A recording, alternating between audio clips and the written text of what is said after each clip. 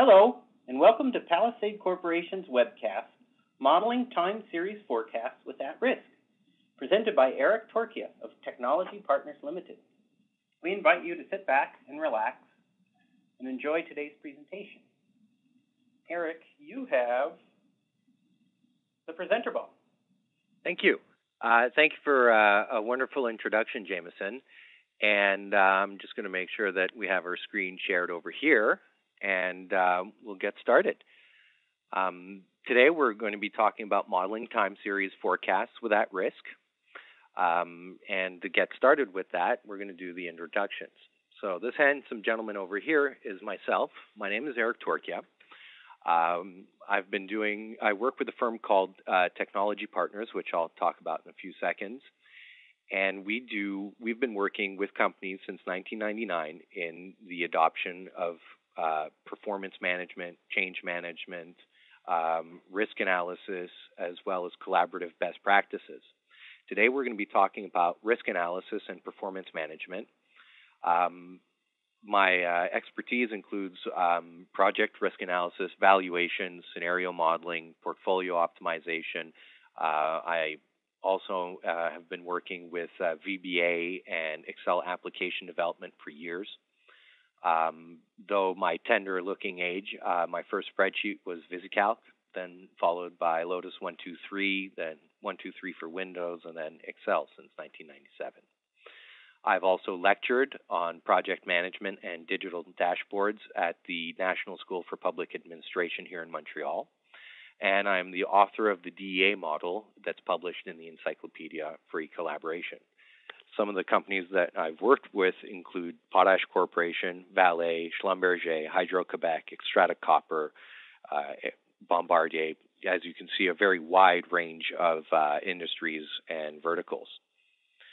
So our company is basically a firm that provides strategy, business analysis, and organizational change management services around predictive analytics.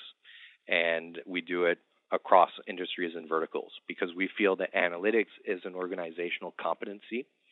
And to achieve that, this is our famous DA model.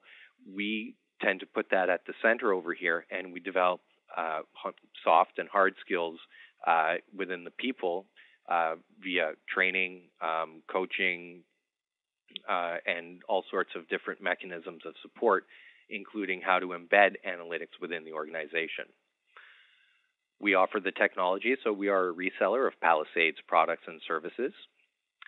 The services we provide them, and we work at a process level on how to embed, as we kind of mentioned here, at the people level, how to embed analytics as part of a business process. And we do it with these two snakes chasing around. So how to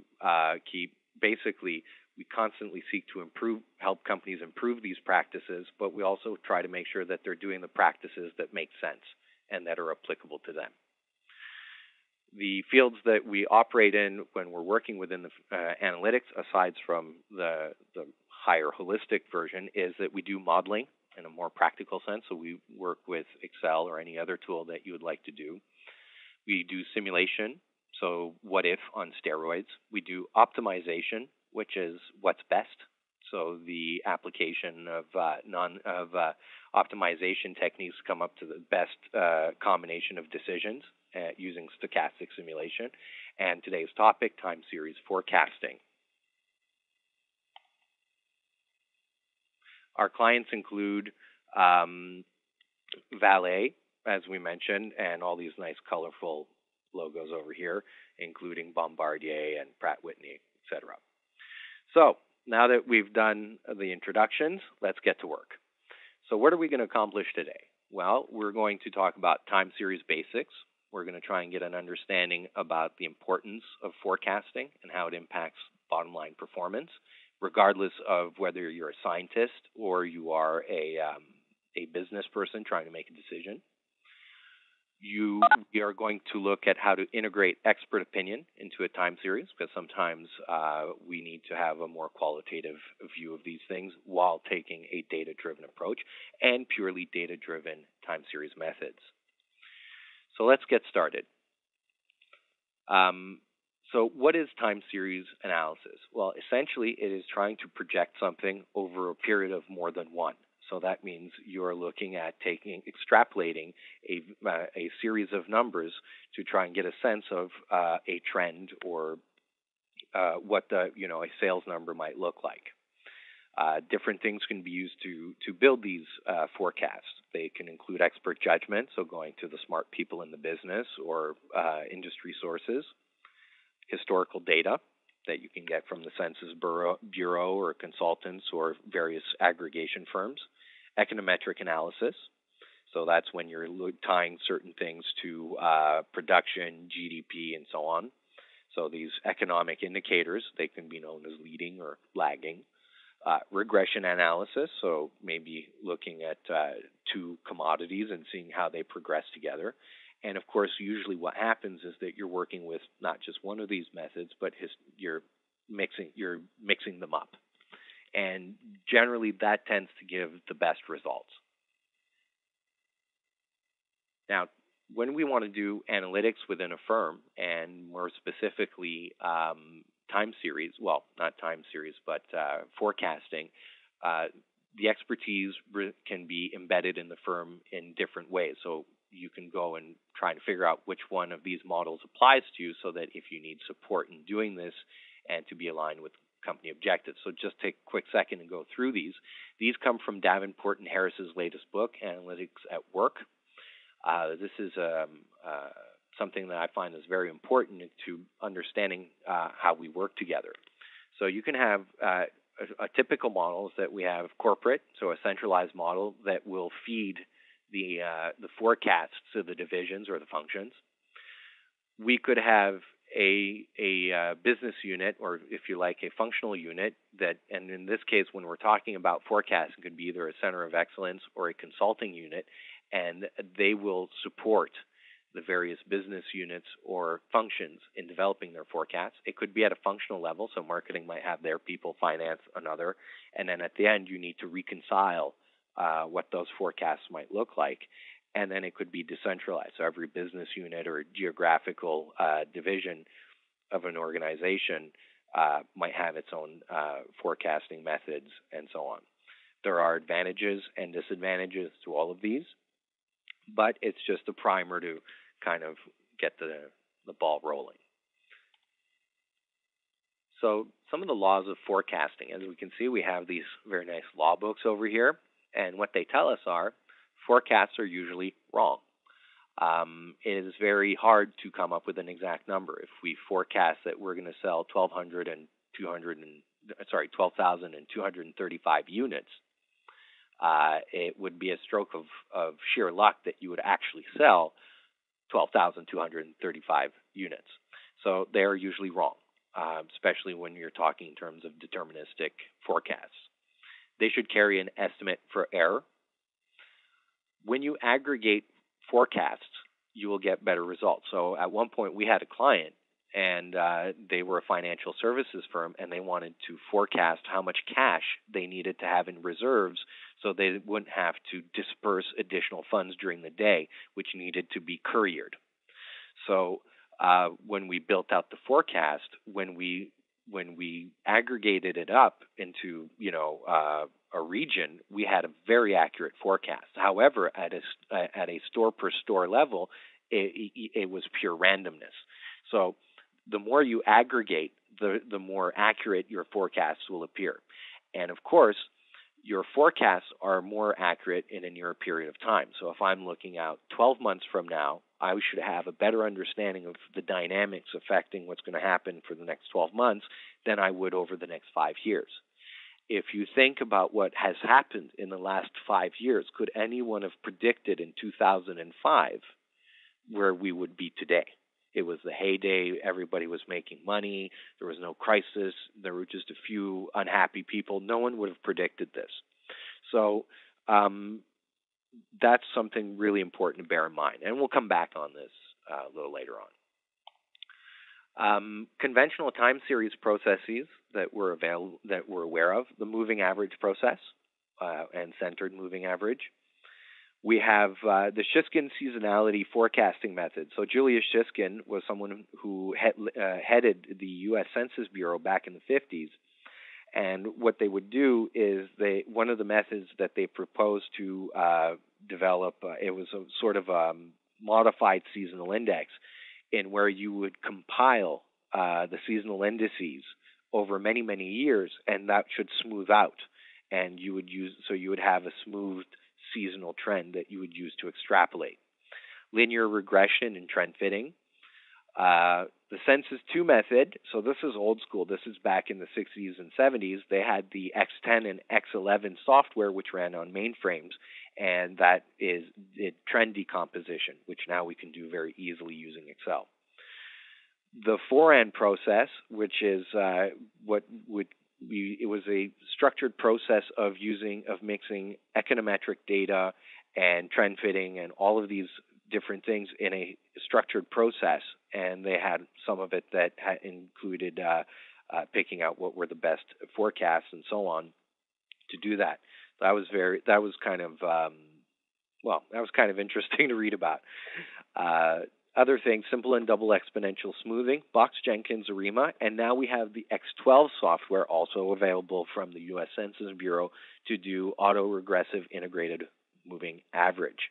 So it is basically an application of the Box Jenkins methodology, and you also have Holtz and Winter's seasonal models. The typical forecasting and planning process that we have in an organization looks like this. We have a long-term strategic plan with key strategies, with targets. Then, based on that, we need to forecast what our annual budget or plan will look like, and we create seed values. Then we need to validate this. So if we have data and risk data from the business, we can run using at-risk our simulation, see how feasible this looks like. What are the risk percentiles associated?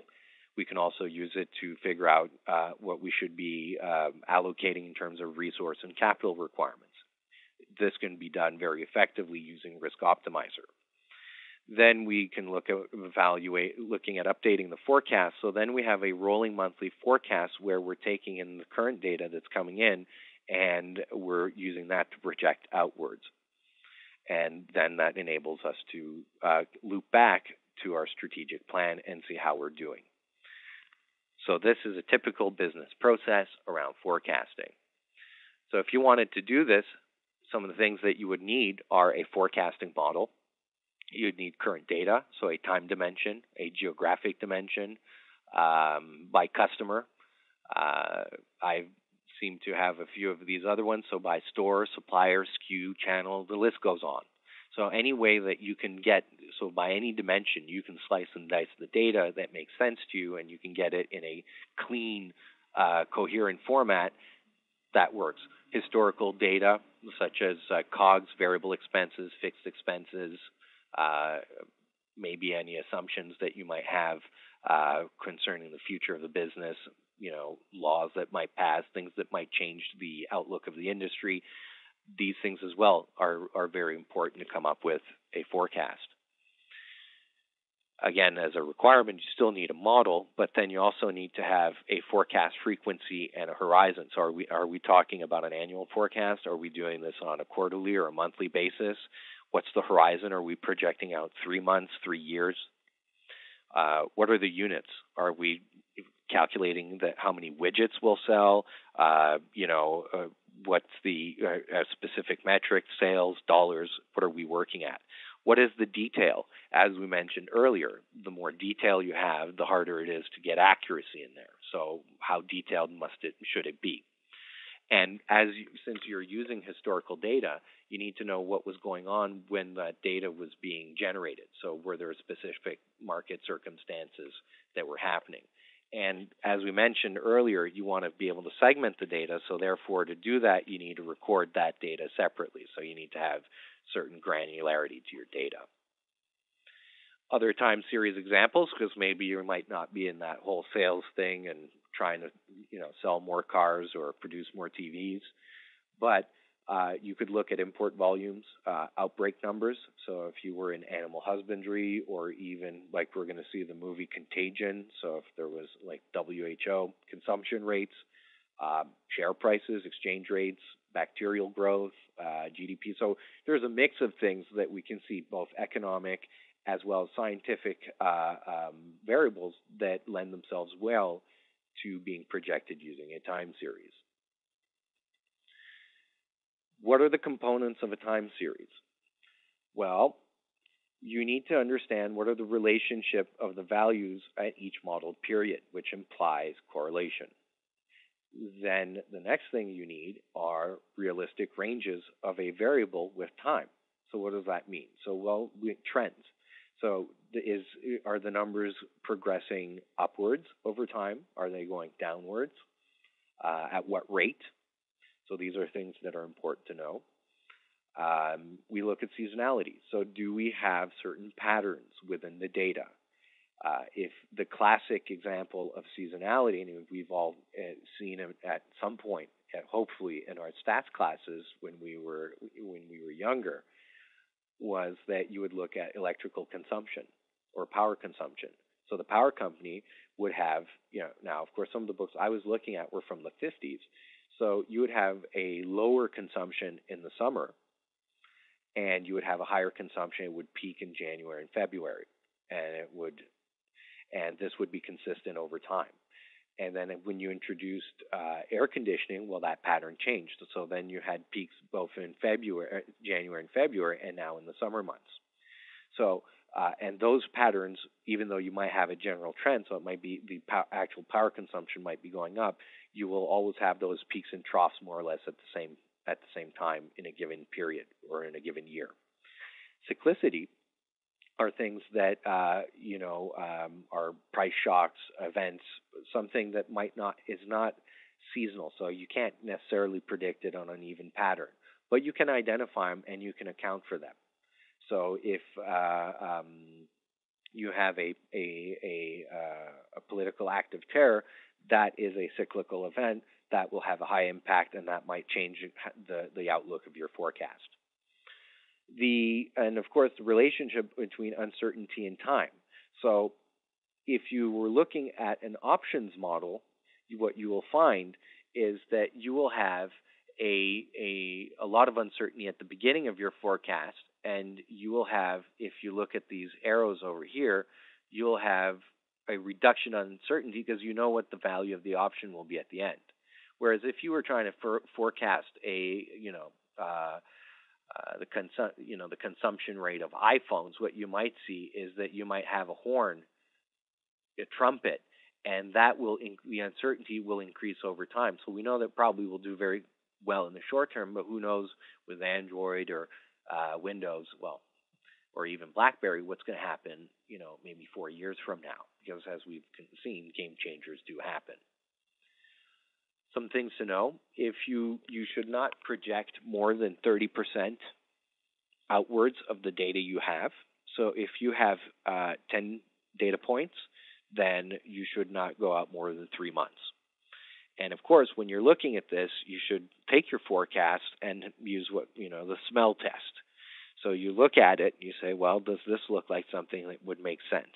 And does this reflect what we think will be, a relatively accurate portrayal of what the future might look like? So some of the ways of doing this are data-driven methods. So one of the methods, so GBM, so the geometric Brownian motion, which was, incidentally, it was some guy called Brown came up with it. And what he had noticed is that bacteria was, and bacterial growth was just moving at this really random pattern.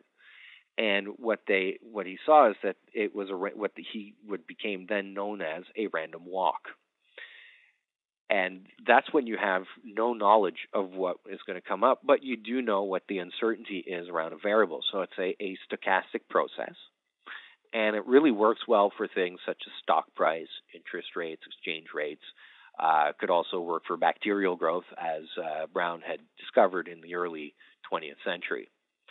it basically looks at fractional changes in the variable between periods. So that month-to-month change that you might look like, well, you would make that stochastic, so it becomes a normal distribution.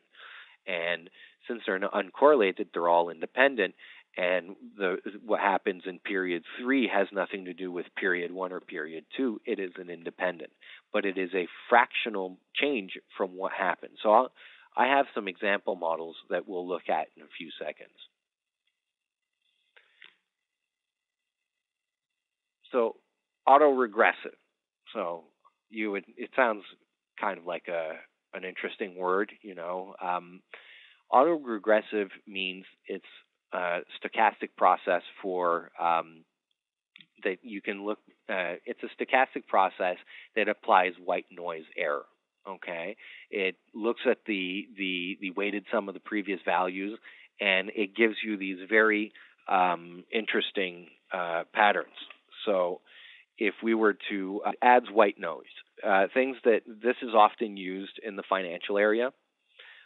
Some of the models that we're familiar, we've talked about actually. So you have the actual autoregressive models, you have moving average models. Then you can combine them. So you can have autoregressive moving average, autoregressive integrated moving average. So that's what Box-Jenkins came up. Then you have ARCH, GARCH, EGARC, and APARCH. So those are heteroscedastic models. Again, just a fancy word to talk about stochastic. And again, these models apply to the returns. Here are some formulas that you could look at. So you have GBM if you wanted to replicate these in Excel. So you have your mean and your standard deviation at a different period at said time of your variable at a said time. You have the the Cox-Ingersoll model, the Gompertz curve. Here's the mean reverting stochastic here. So you can see that they use natural log values, and you can correlate them. So, and that you would do by picking the mean of the previous. So now I'm sure you all have been waiting for this. So let's take some time and actually get into a correlated time series model. So there's a really interesting feature that we have access to in at risk, and it is the correlated time series. So what I'm going to do is I'm just going to pull up the appropriate model, and I'm going to switch it over here. So just bear with me. And here it's loading. Okay, checked everything out. All right, I'm going to switch this over, and here we go. So tell me if you see this, Jameson. Yes. All right, excellent. And I'm just going to go in the background, and I'm going to close some of the other models that are running, and we'll bring those back up in a quick second. So you're getting a sneak preview of what we're going to be doing here. Okay, very good. So hide these. So what we did is we went to the Canadian Census Bureau, and we got some historical data on various commodity indexes. And we're just pulling up the entire data, and we're going to go over here. And what we had in this is that it's from 1971 till July 2011, we had the progress of an index of these commodities. So for energy, mining, forestry, agriculture, these actually happen to be true numbers. And for the sake of the exercise, we created a rolling volatility calculation, as you can see over here, using these very nice spark lines, that for the volatility against these log returns on a 12-month rolling basis, 36 and 60 months over here. So that's the first thing to give you a sense of the data. So let's look at how the model is constructed. It's a very straightforward model, and what we did is we did a very simple exercise where we did a curve fitting. And we came up with a curve fit using, I think I made it disappear, but we used a polynomial which had an 80% correlation to it. And then we applied a normal stochastic process to it. So it's using the volatility and the mean numbers to generate this. So we have the mean values over here, and we have a 12-month volatility number over here.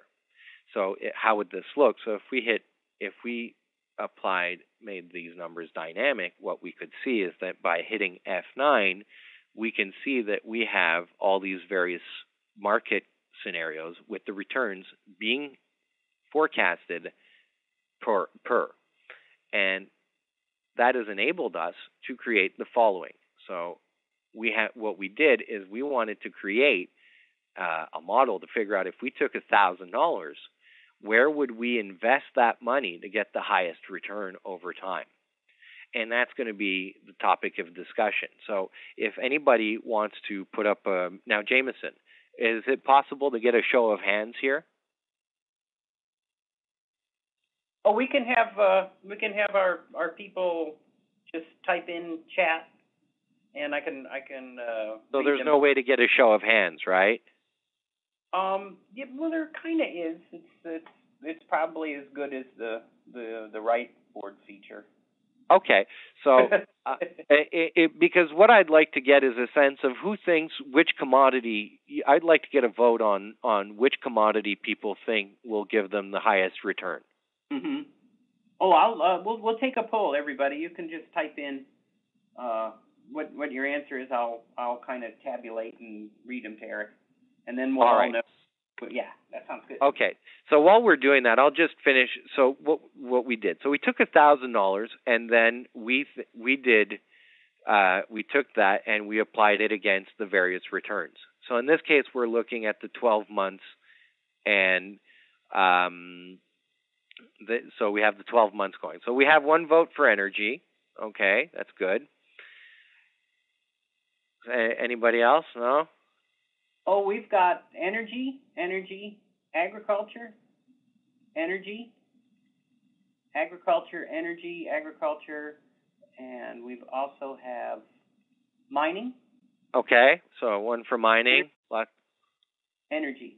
So our majority is energy. We have quite a few mining and 2 agricultures. Okay, so we'll consider I guess the sample size will tell us that more or less energy is the predominant one. So what we're going to do is we're going to run this model for 5,000 trials for one simulation, and we are going to see which one is the winner. Now, you might be in for a surprise, Jameson, because I corrected a few things in the model since we went. Oh, okay. Yeah, we did this 2 days ago. Yeah, so I just wanted to make sure that what we were doing was sound. Okay. So one of the other things that we did while this is running is that there is a method. Okay, so before we get into the answers here, At-Risk offers a really interesting method for what they call a correlated time series. So one of the things that we did, and I guess I'll wait till this guy's done running and I'll just talk through it, is that we did a correlation matrix. So we took the historical data and we went back 5 years, all the way to 2006, and we looked at the monthly data. And we did a rank correlation, which we have in this worksheet, to figure out what was the relationship between those variables. So we took the relationship of the previous 5 years and decided that would maybe be, at least for the sake of this discussion, an appropriate correlation matrix for the next 5 years. And what the correlated time series tool will do is that it will go through each line in your data set. So it'll go through line 1, line 2, line 3, and it will apply that correlation matrix to each line between the variables. So now what you have is you've explicitly how you have correlated the time series. However, it is important to note that the underlying values that you would use to forecast, so the volatility, the trend, all of it needs to be done up front. However, once that work is done, in a very artisanal way, you can come up and do this. So to come back to our correlation matrix, we'll just hide this for a second. We took that, and this is the correlation matrix we generated. And when we came to the returns, we just said, okay, you're going to take these correlation ratios and you're going to apply them through each row. And it went pop. And then you would even see it pop, pop. And so that should give you a sense of how it's doing it. And if we ran this model uncorrelated, we would have a probably less volatility in there. Anyways, so let's look at our answers. So energy, so let's see. So let's start with the first one. So energy. And we go to the browse results. And what we can see is that we have a mean of 1100 or, and 161 with a standard deviation of 50. Okay, not bad. And the minimum over here means that we might have lost a little money. However, it would have been a pretty safe bet that there was a 99.99% chance that you would probably not lose any money investing in energy. Okay? So that's interesting. Okay, now let's go look at mining.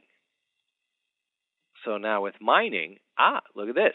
We have a mean of 1289 with a standard deviation of 40, which means that we would have a much higher, it's a less risky investment, and the minimum, our guaranteed minimum is $150 more, so 15% more than if you had invested in energy, and it is less risky.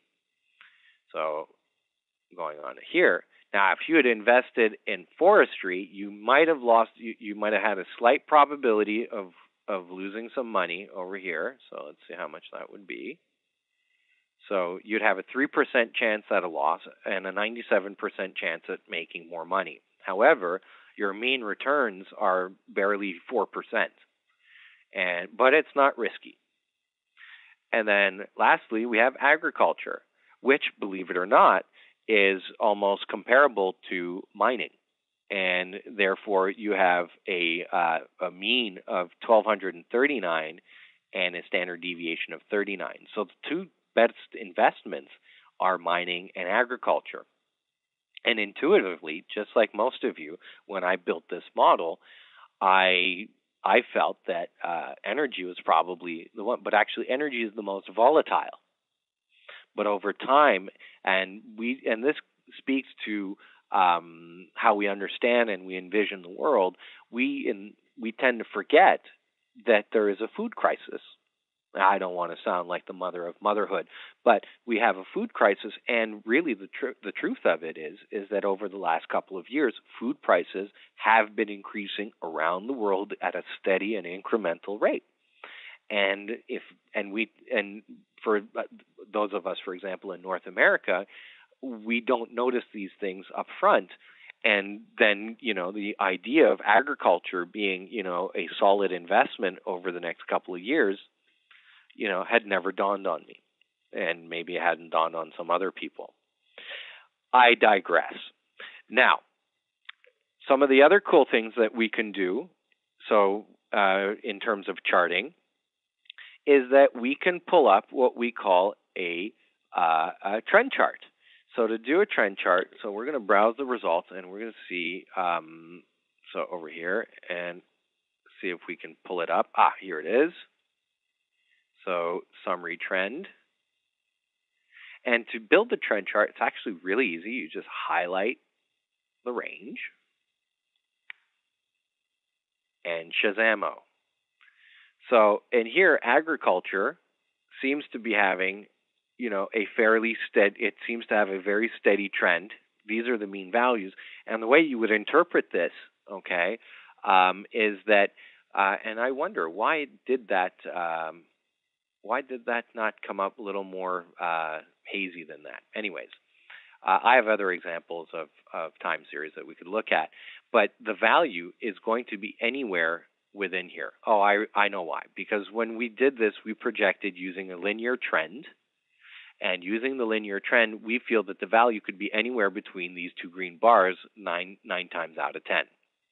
And Here is one, since it's a normal, it's plus or minus 66%, we think that the value will be in here. But we do feel that it is a linear trend, and that linear trend fitted at, if you ever get an R-squared value, the easy way to calculate that is that if you take the calculator, and we had a point, I think it was like a 0.569 R-squared, if you take the square root, that's a 75% correlation with that linear trend. So we'll just get rid of this and that. And another way you could look at it is using a box whisker plot. I have some interesting slides where we can look at other variations of this. So that is the correlated time series. Okay, so I see that we have a question from, I hope I won't mispronounce your name, but Yahya El Hassan. So, may you show us how you forecasted the data in the first place? Yes, I'd be delighted to do that.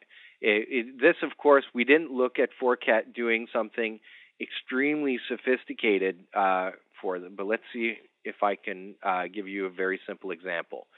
So, over here we have the forecast data.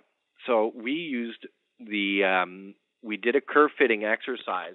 I did delete some of these charts, but I will explain the process.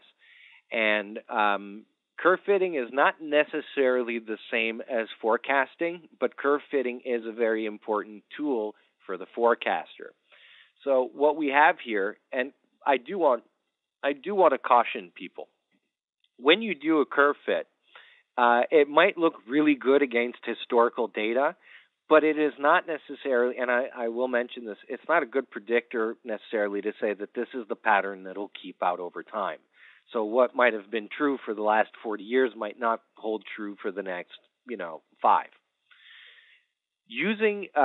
So when we did this, you take a time series and you can add a trend line. So I'm going to add a new trend line and we'll take a linear one for the energy series, and we will ask it to display the R and the equation. And the R squared value is what we did with. So if we were looking at a linear, what we would know is, coming back to our calculation method over here, we would take 0.4989, and what R squared tells you is that it's accounting for, this line is accounting for about 50% of the movement. And if we wanted to get the correlation, or what would be the equivalent of a Pearsonian value of this, you take the square root, and you would say that this line kind of correlates at 70%. Let's get rid of this. So this is what we did. So we actually used this for the other three. We did this process. So I'm just going to delete this, and I'm going to reapply it. Format trend line, and I will display the R squared. And what we could see is that using a polynomial, and I believe this one is a fourth degree polynomial, we get an R squared of 0.76. So this very, very much correlates or accounts for the behavior. So we did this for all the series, and using these very interesting functions, we calculated using Excel, what these values would be, and we applied them here. There are other methods we could have used, but we just wanted to get a sense of what we were doing. And using these values, we then calculated out what the returns would be, and this is what is populating this over here. So these are the mean values for growth that we have projected, and then using the latest volatility numbers, we applied them uniformly across, and then we auto-correlated them by series. So we did not. We didn't use any. We could have done some smoothing or some deseasonalizing. We did play around with stats tools a bit. If we have time, I would be delighted to show it. However, you do need to have some sort of indicator of where your forecast is going when you do smoothing, right? Anyways, please show us the detail. What detail are you referring to, Yaya? Because I have just a few more minutes, and after that I'll have to keep back to our presentation, and we can always talk about these offline. However, I would like to try and answer this as best as possible. Yes, we used only the historical data, is over here. So if we come back to this data, this is, which comprise, So if we didn't pull out the dates over here, but we have them in our other model, we do have the enumeration of the periods. So to get our general trend, we got it using a linear, and using that, we're going to apply variability to that base estimate. That's how we did it, and then we did it using forecasted returns and assigning the volatility based on the last 12 months, and we carry that forward. We could have done the same thing. Probably it would have been a little more appropriate to use the 60-month volatility numbers instead of the 12 months.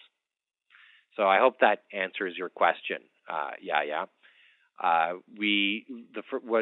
The point of the exercise is to demonstrate how we use the correlated time series, and basically an explanation of how you would apply the returns approach to volatility on a curve. So, moving, hopefully that will have answered the question. If anybody else has any questions, please feel free to send me a chat. So this is, and here my pleasure. And over here, just so we know, here are the dates. And by the way, a really nifty feature to clean up a model is to use what I refer to as the grouping function. So there you go. Okay, so moving along, going back to our PowerPoint. Some of the probabilistic graphs that we have, as we mentioned, a trend chart could look very different than just a straight line. That's why in our previous example we used, whereas here we had not. We used another method, and with at risk you can look at it both using this and the box plot. So let's talk about time series fitting. So that's a good segue. So time series fitting, what it is? Well, it was pioneered by the Census Bureau. They had the X10 program in the 60s and the X11, and it would deseasonalize the numbers, it would do exponential smoothing, and it would apply various methods. And using various statistical calculations, it would tell you, well, this is the just like we did with the curve fitting, it would tell you which model tends to approximate the historical data the best. Now, again, does that tell us will it be good? Will it be as good in the future as it was in the past? We don't know. So it was used to test the forecasting models and to try and figure out which was the better predictor. And of course, the other thing that was really useful, because you have to remember that in the 1960s and 70s, a lot of this stuff was coded and it was a lot of very labor intensive producing these kinds of analytics. Analytics in themselves are not new. Companies have been doing Monte Carlo simulation and forecasting and advanced time series for 50 years. What has changed over time is the cost and the energy. So you could even apply a learning curve, on what it costs to do analytics today. So that's why it's become much more accessible to a lot of people, and more people can do these things. So that's why you guys, like I said, you need to be, you really need to be able to look at to use these tools to your advantage, and Excel and at risk really do contribute to this. Some of the tools that we could look at is that when you take your forecast and you back test it, you could also use mean absolute percentage error. So you're basically looking at the accuracy of a fitted time series in terms of statistics with trending. and we've included the formula. All these methods are well covered in Wikipedia, or my favorite learning instructor, Master Google. Another one is mean squared error. So what do these things do? You just need to slow down, and so they take the mean and the value that you project, and it looks at the error, and it does a square root of that. And as you know, when you're doing fitting using estimators, but you're trying to figure out the variance within that. It's also very good because it works at a level where randomness is used. Mean absolute deviation, it's a simple, you actually have an Excel function for it. And all it does is that it looks at each data point, and it looks at the difference that it has against the arithmetic mean. It's a very simple process. So we talked about backtesting. So why would you do this? Well, you pick a forecasting method. You slide back halfway to a midpoint in your data. And then you see if that process, if you used it using the previous data and you tried forecasting forward, would that make sense? Sometimes it doesn't. And a really interesting thing is that what they've seen is over time, even though you might have these very sophisticated methods, exponential smoothing over time tends to do better than a lot of other methods. So as we mentioned, if you're backtesting, it might work. It might not be a good predictor of the future because it was operating under the assumptions in the data that you had, 6 years ago, looking forward 3 years ahead. So things may have changed at that point. So how about integrating expert judgment? So we come off to our second of 3 models today. And we are going to look at so I'm just taking a second to read an interesting question. Okay, so, and we can always talk about this offline, but I will try to. So you work at a power company, and you have 10 years of historical data, and you want to project 10 years out. What's going to happen is that there's a lot of information that's going to come in using the trends in terms of consumption. There's going to be a lot of econometric data that's going to go in there. So for example, if you look at the adoption rates of electronics in the household, and that you see that, 10 years ago, people had 1, 2 TVs, a computer, and so on. And maybe based on the economic development happening in your region, that this is changing. So now they have routers, phones, this, that, and just the sheer number of things that are plugged in. I also am aware that in the Middle East, they're pilot testing electrical car programs, which means that might have an added impact on the grid, which is something that you guys need to plan and build out. So if these are things that, if this kind of makes sense to you, I'd be happy to discuss this, and then we can also look at how you would incorporate your historical data on the usage and then use that trending and so on. So I hope that that helps. Fantastic. Good. So let's just close this. Of course, we'll save just because sorry, at risk, we don't need the data. And now we're going to go into here, and we are going to pull up our power curve forecast. And I think a lot of people are going to appreciate this, because sometimes we often have to get guidance in a business about what we think is going to happen. And kind of like the case that we were talking with Yaya, maybe you go out to the business and you get guidance, or you have some of these things. What we have here is our forecast. So coming back to the same historical data we used, we have our mining, energy, forestry, and agriculture. So for you Excel fiends, okay, this is is no more than a validation, and here we use an index match. So it pulls out the mean and the volatility, calculates the P5 and the P95 for 3 points at 12 months, which you see here, 36 months over here, and 60 months over here. So it's 3 points, and that should enable us to create some curves. And so let's put this on the expected values for a second, and that gives us this really smooth thing. So we know that we were able to calculate what these values would be.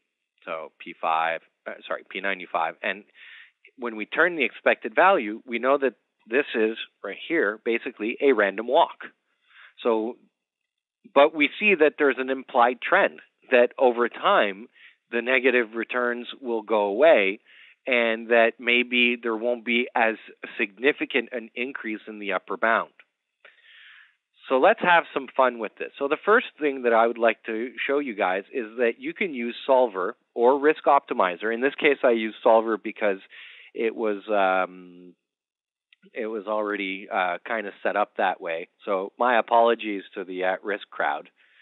But where is it? There we go. You see, I don't use it that often, can't even find it. So essentially what we're looking at is that we have over here these red boxes are to be optimized. And what it's going to do is that it's going to attempt to shape the curves in the most appropriate way possible. So to give you a sense of what that looks like, I'm going to just scan over here, and we're going to hit Data. I got a question. So Solver is part of Excel. Okay, so it's standard. You just need to install it as an add-in along with your data analysis tool pack. So this, of course, however, there is a larger version of Solver out there, but the one we're working with is Excel. So coming back over here, so we picked a commodity, and we are just going to hit Solve, and we're going to use a nonlinear solve. And what we can see is this is one scenario. This is another scenario. Here's another one. So you can see that uncertainty goes out and increases over time. And here's another scenario. And then we'll just keep that because we like the way that it fitted it. But say we wanted to adjust this. So we're like, okay, this is cool. So we have our base curve set up. We set up these sliders. So first thing we did is that we can inverse the sign, so it will multiply it by -1, and look what happens to the curves. So just by applying inversions, we can just start changing the pattern of what. So now we've noticed that the direction went from going up to now it's going down. Let's try this. So see, if we inversed the lower bound pattern, we can see that we're getting very different. And we have done, and here's another type of pattern where the risk would go in reduction over time. So these are all different time series. And if I ran this, if I hit F9, you can see what the index forecast would look like. You can see that it gives it a very different pattern. So it's not too volatile here. And let's take some of these inversions out. Whoops, that doesn't work. There we go. And if we hit F9, we can see that with the returns we're getting, so these are fairly stable numbers. We can change this and go into energy and have it refit again. So we'll go back, developer, data, solver, and we'll solve it again, and we'll see that it'll come up with different patterns. Now, I've left a few things that are inversed, so that's why things and look at this. We even have a fish, and we'll just stop that, and we'll say, yeah, that's the one I want. Okay, and so this is a very unique way and a very powerful way of getting your expert's opinion, and then they can just use their sliders over here. They don't just have to use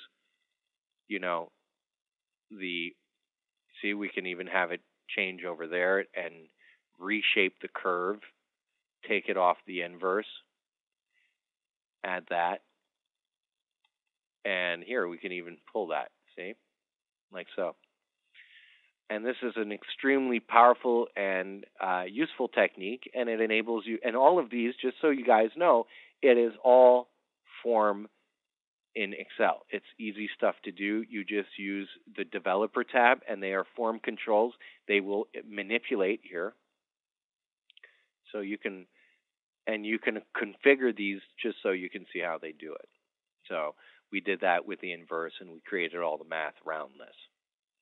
And as you can see, with this type of forecast, you'll see that the pattern for the index forecast has changed significantly against what we were looking at previously, which was just humming around here. So we've created a far more volatile forecast just by adjusting the sliders than we did initially.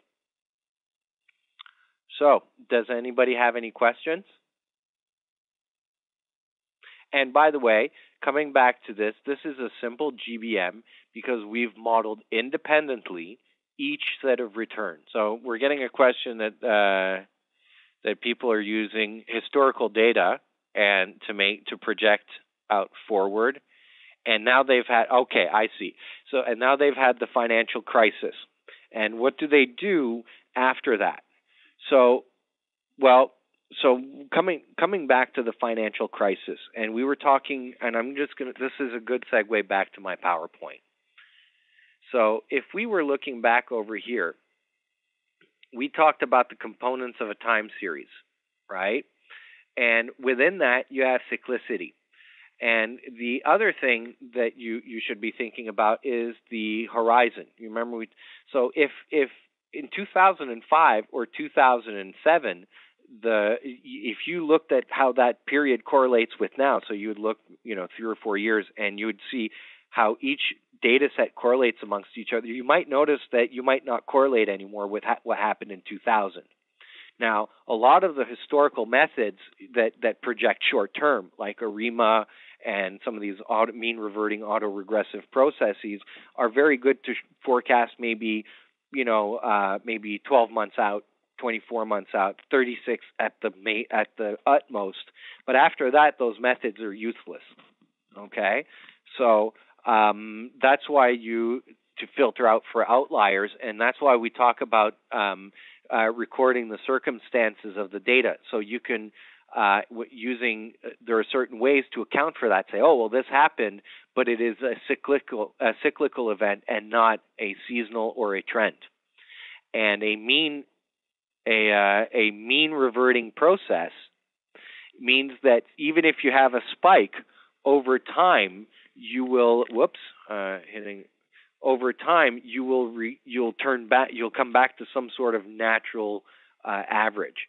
That's why if you look at the stock market over the last 50 years, you've had like a 4 or 5% growth. Even though the market has gone up and down in very violent ways.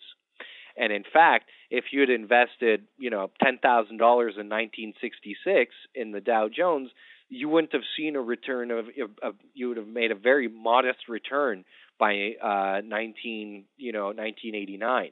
You would have barely recovered your money. However, if you had invested from 1999 to 2000, you would have made phenomenal returns. That's why we need to look at having various forecast horizons, a short-term, a medium-term, and a long-term forecast. Anyways, if anybody wants to talk about this further, we can talk about it offline. So the next type of expert judgment that we can talk about are both decision trees and some sort of expert assessment. Now, I just want to show you, now these come out of books that were written almost 35 years ago. And so decision trees are obviously not new. And what they enable you to do is to explicitly model a project. So we have phase 1, phase 2, phase 3. Does it work? It doesn't work. Gangbusters. And we try to figure out what are the potential outcomes that a joint probability. So it multiplies itself until we come here with a probability of outcome.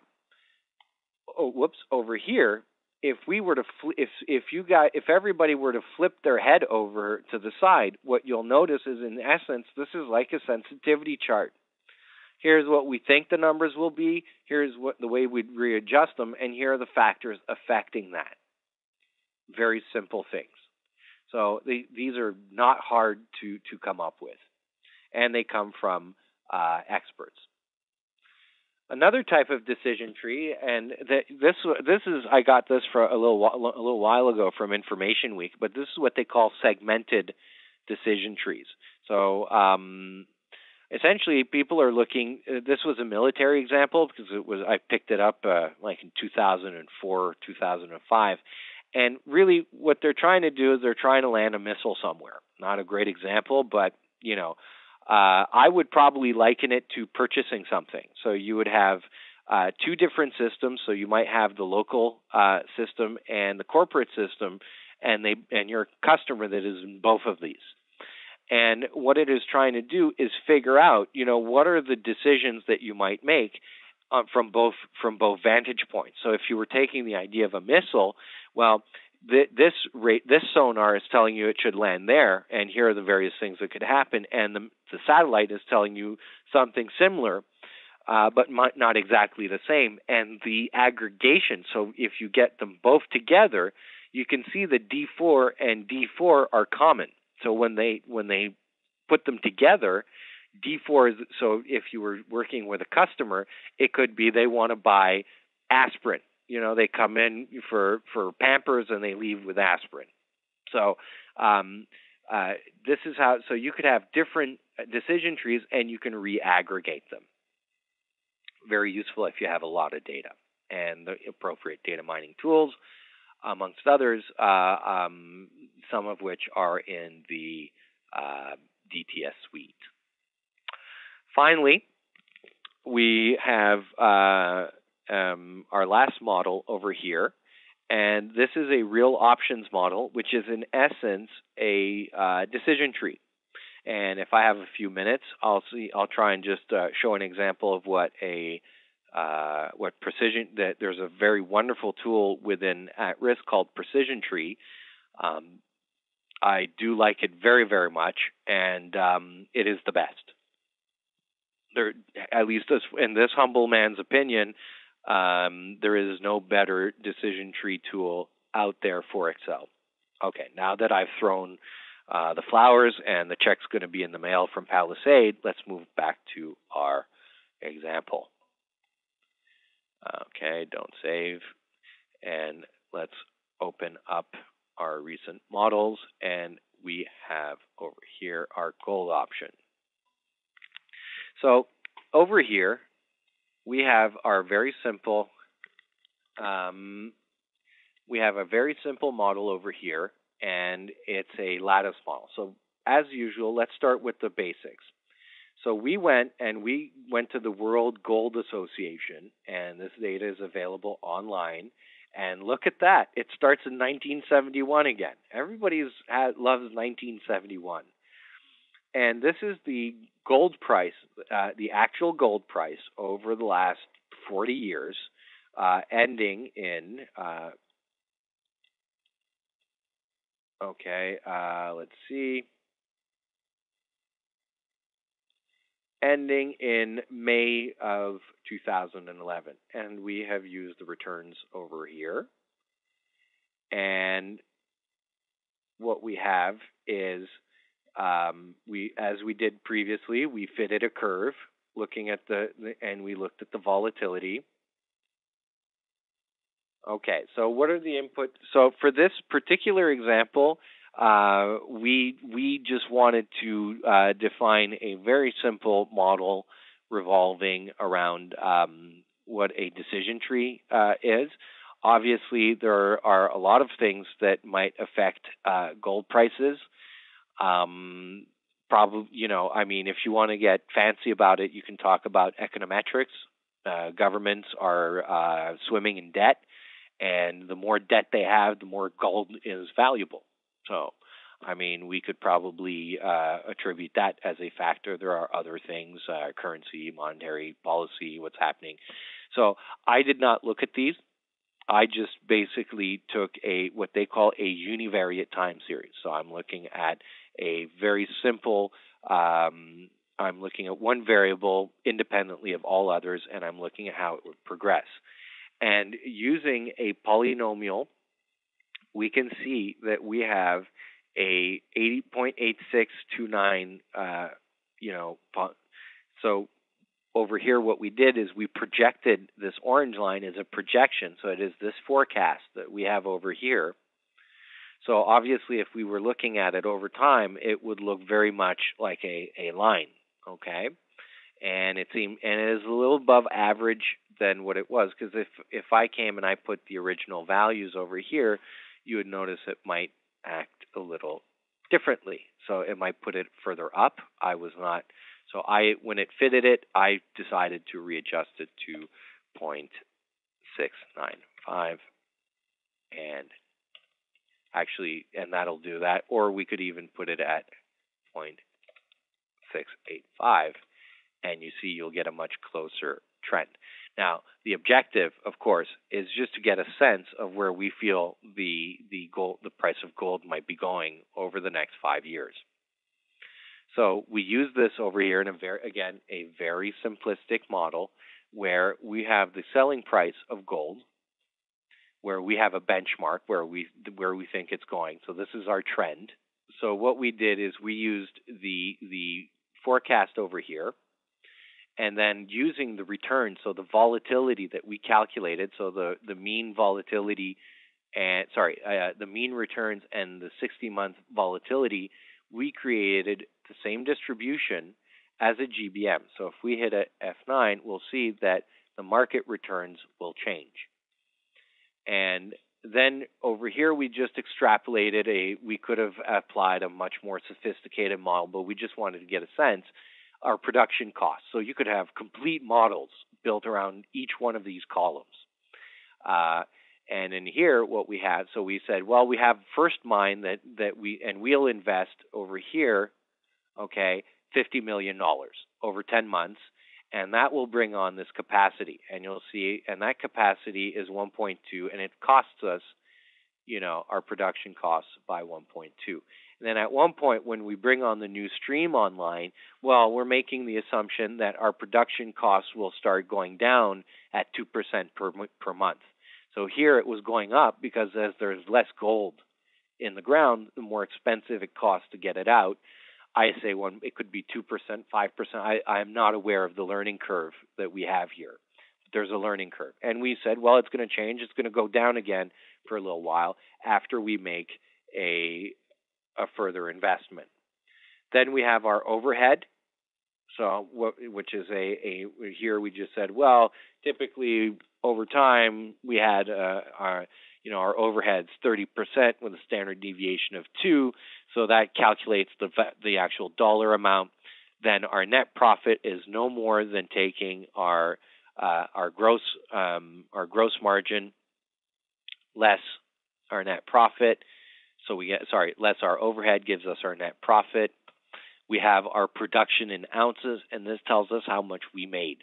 So every month, how much this mining installation is generating. And what we're seeing here, and I didn't forecast it essentially, but I could have applied an at-risk output. We could see that here's what we feel our revenue. So it's probably somewhere in the vicinity of around $375 million. And we're generating that revenue with a $125 million investment over 5 years. So how does this look? So then we use this. So using these numbers, we went out, we looked, and we figured the risk-free rate given is probably somewhere around 1.25% with a standard deviation of 1.25% with a standard deviation of 0.25, and we put in our value. So we figure to us the value of this is worth $378 million. The estimated volatility around annual volatility is 17%. So this is a lattice model, and we've built it out in two ways. We use both a risk neutral method that has been extensively written on, And there's another method that was published by Chen and al., which is also a lattice model, but accounts for a failure in the second phase. So if phase 2 has, if the price is not there, or the costs are too high, or, we screwed up internally in the way we were going to do this project, it could die. So we created a failure percentage around there as well. And so the conventional NPV, so if we came back, because what we're going to be talking about is expanded NPV.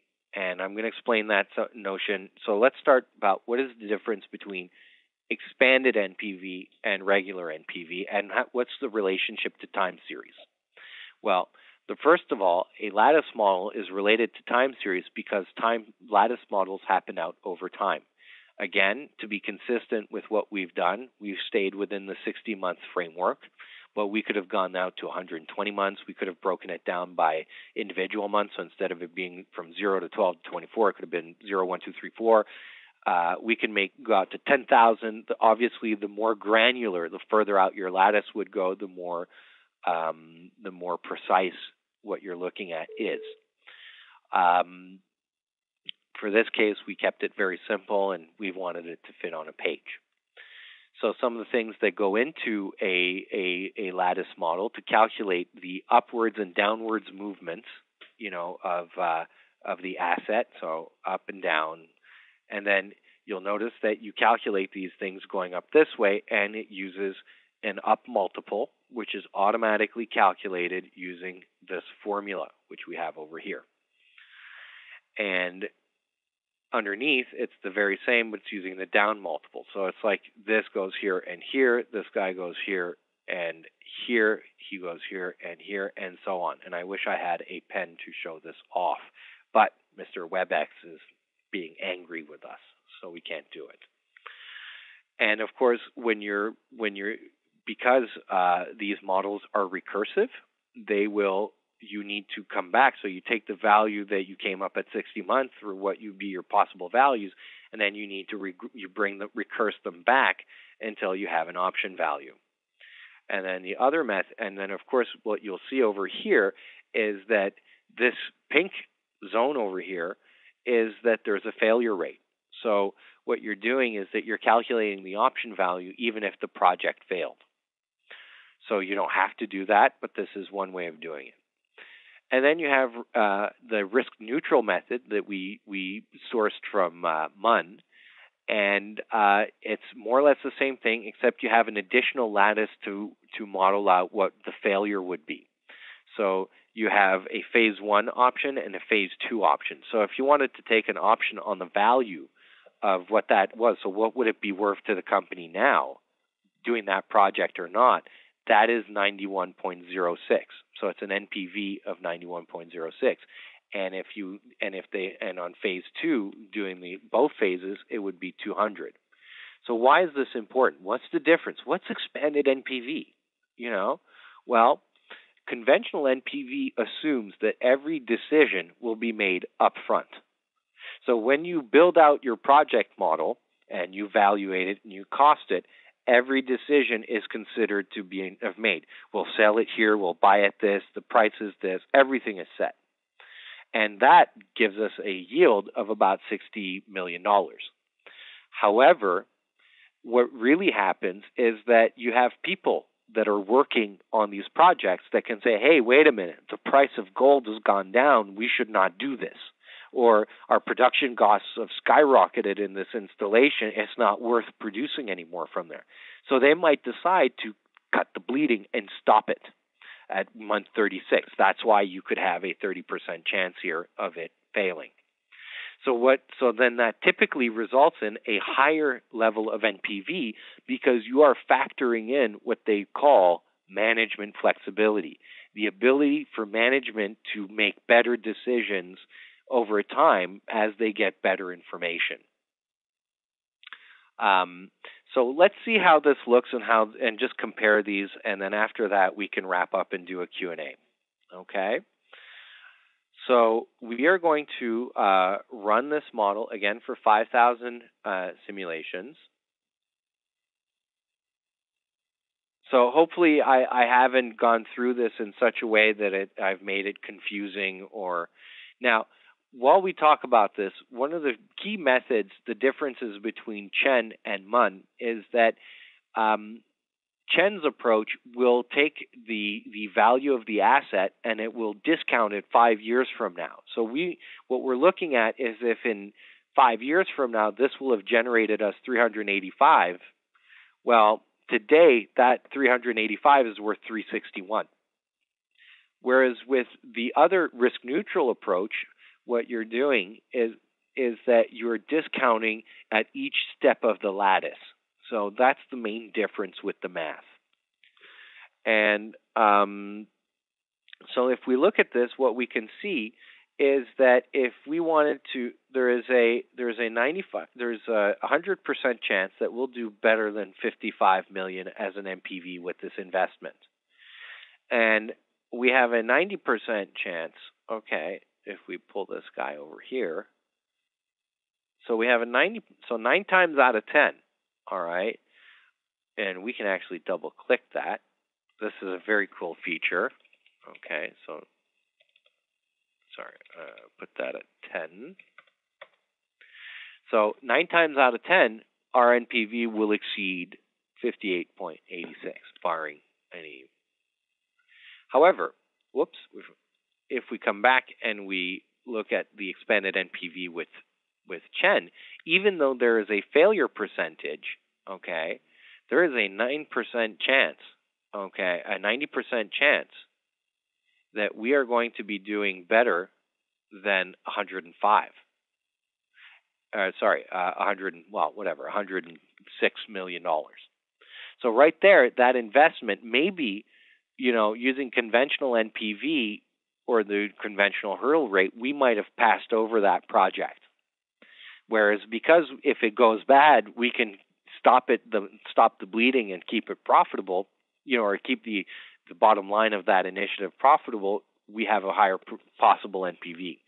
And then, and of course, this is because we're associating a failure rate. I will show you what happens when we remove the failure rate. And over here, what we're seeing is that with a failure rate, with this, maybe with MUN, it's a little less. So the expanded NPV doesn't seem so exciting here. However, I'm just going to delete that and put 0%, and I'm going to show you, because maybe based on gold, there is no reason why there would be no commencement on that other project. So this type of approach is very good when you're looking at things where there's uncertainty or there are steps. So if you were in pharmaceuticals, you might have that same option, but with 5 steps mimicking the approval process of the FDA. If you were doing IT, you might have a governance process where a project could get killed at various stages of its existence. So now that we've killed the failure rate, let's look at now you'll notice that if you compared a traditional NPV of 60 with one with a mean of 237, maybe you might want to invest in these projects more. And, if we compared them, based on these numbers, there are 2 methodologies with different risk profiles. So as everything else you would do in risk analysis, you would have to pick the methodology that makes more sense to you. And again, you'll see that you have a minimum of 245 with a mean of 261. Again, factoring in. So we're looking at almost a $200 million difference against. So that might make a huge difference on whether or not to invest. So some of the other things to bear in mind before we wrap up, we can look at these as decisions we can build these out in different ways. Should we abandon an installation? So when do we cut off the bleeding? Use a lattice model for that. When do we expand? So should we add further like we did with the phases in this? But we can build that out as a decision tree model. And as you can see, it's lined out over time, and I do consider this to be a time series method. So that concludes this model. Just very simply, I'm going to take one last second and show you the precision tree tool, and we'll open up to questions. I'm not going to actually do any demos here, but I will open up a few things.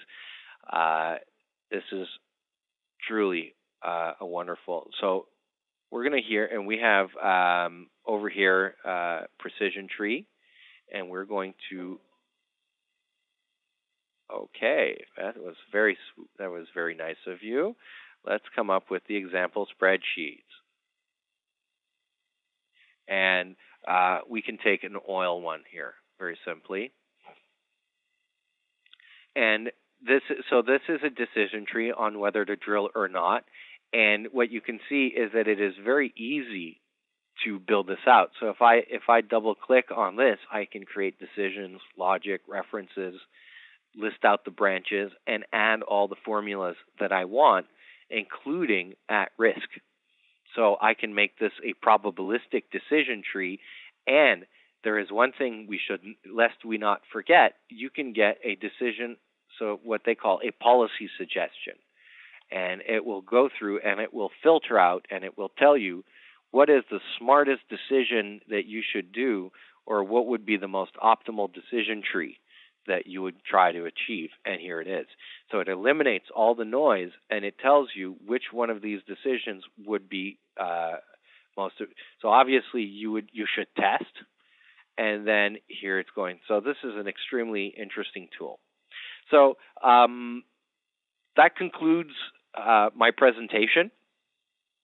If you have any questions, please do not hesitate to give me a call.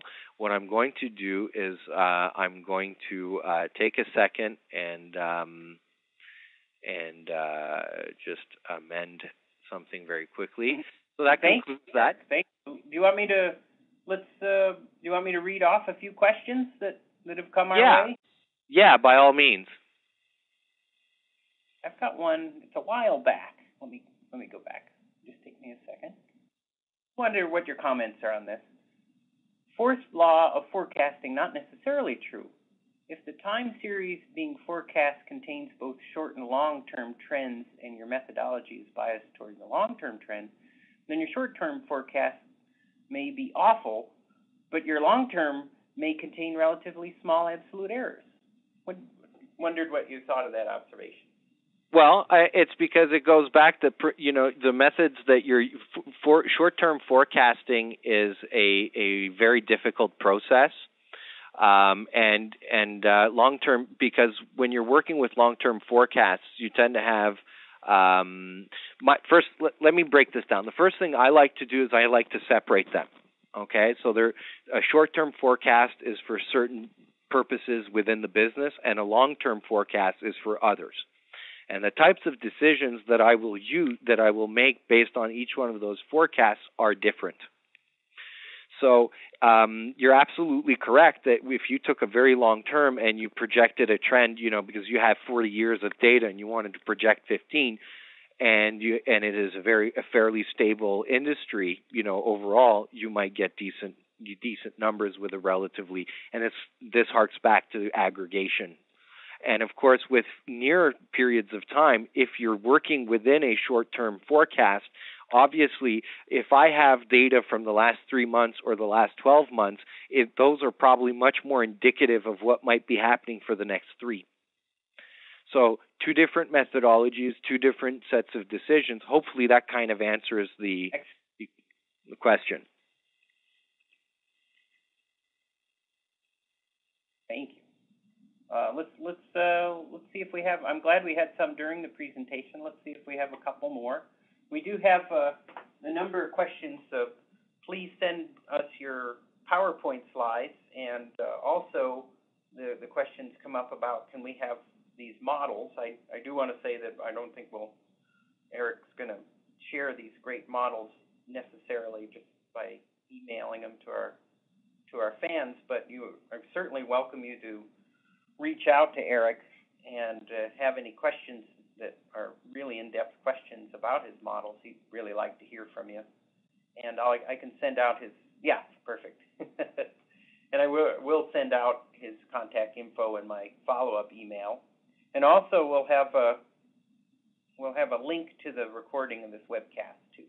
So Yeah, we would not want people not to know where to reach me, right? And I would add that you can reach me at these numbers, and my extension is 101. And my email is etorkia, that's etorkia, at Technology Partnerz, written as it is up here, .com. Great. Now I'll put that. Anybody who wants to reach out to me or book some time to discuss some of these things, I tend to want to say that some of these things were put together more as to exemplify the methods than actually trying to forecast gold over. That's actually that's a a lot of work goes into these types of forecasting projects. Yes. So what about any other questions? Just have one in the previous table showing investments of, what is this, 50 million, 5 million in the last column. Many rows have been left blank. What's the significance of blank rows in that table? What do you mean? Sorry, could you repeat that, Jameson? Oh, they would like to repeat the email actually. Here, I'm typing it into the chat box. Now, if you right above in the here's this question. I'm going to send it to you. Here, I'll even put the number there. I sent you that question. Okay, there you go. In the previous, okay, got it. Oh, very nice. Yes, I can definitely do that. Now, by the way, I just wanted to let you guys know, since I'm closing up Precision Tree, I did a decision tree for one of my clients, to explain them how it worked. And then the first question was, is it raining or is it sunny outside? And then it said, well, if it's sunny, well, we can take the kids out to ice cream. They could watch a movie, or you can sell them because they're getting on your nerves. And then you had the other one where it's raining, and then the first option was to sell them because they're getting on your nerves, and the other things. And so the policy suggestion was that if it's nasty out, you sell them, and if it's nice, you take them for ice cream. So I was very impressed with the absolute genius of how Precision Tree works. Now, coming back to don't save. So coming back to this, I'd be delighted to explain. So this is very simple. As you'll notice, there is a date over here. So the assumption we made here is that these first investments, if we were to total them, okay, for that year, it would equal the sum, and like so, and we are going to format it like that. So we know that 50 million, and it was invested at a rate of 5 million every month to build this project. Okay, and and over here the same exercise happened, and so this is the investment in the assets development over time. And the reason you would do this, okay, is that when you are not constantly investing in new facilities, and therefore when you're doing your NPV, it looks at the cash flows. So since there are no cash flows here, we're just running the mine, and we're not buying, major capital investments, digging, putting in a hole. These things that's why it's not there. I don't know if hopefully that would answer the question. Well, I think maybe we'll have time for one more question, and certainly you can email Eric if any occur to you later. I'll wait another minute and then. Okay, so hopefully. Yeah. I'll tell you, this was great. Thank you so much. Oh, my pleasure. I hope everybody got what they were looking for. Nobody? Yeah. I don't think so. We do have some people who will email you. They've confirmed that they'll get a hold of you. Hopefully, we'll. Yeah, and then what we need is. So, how many people are still online, anyways? Oh, we've got 33 still with us. Oh, wow. So I'm very impressed. Yes. And well, maybe we'll let you go for right now, and we'll continue this later. And we're certainly going to have Eric back if he wants to.